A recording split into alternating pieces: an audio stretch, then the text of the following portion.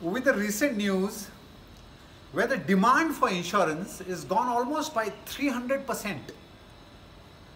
The demand for steam inhalation has gone up. The demand for vitamin C has gone up. People are buying gadgets like the oximeter, sanitizers. People are putting effort and energy and money on expenditure, on fear, on anxiety, on unnecessary fear and panic and doubts. Yes, you can take your insurance up. You can buy steam inhalation. You can buy oximeter to check. You can have a vitamin C. You can buy turmeric. The demand for turmeric has gone up. People feel that if they do this for 1-2 weeks, 2 months, the immunity will boost it, and then what happens after the pandemic? They'll stop doing all this. But my issue is the expenditure on fear, the expenditure of effort, energy and money on unnecessary fear.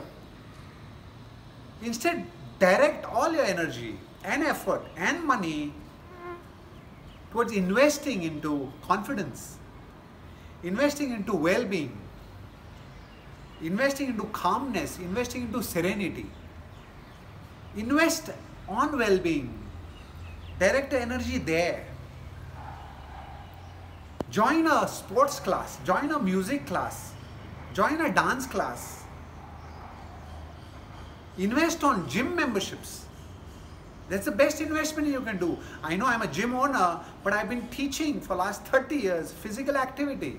It doesn't require investment on money, but an effort. It requires effort. That's the best investment.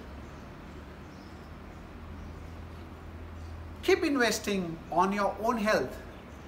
Silence. It's an effort. That's the best investment. Conscious breathing.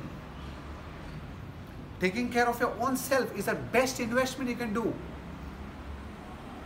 Don't focus on expenditure on fear and panic and anxiety and start looking out for all those things which will give you this temporary feeling that, oh, I'm taking care of myself. Look into long-term feeling of well-being.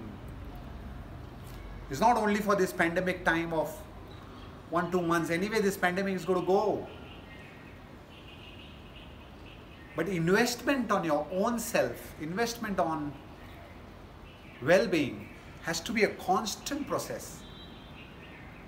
All the time. All the time.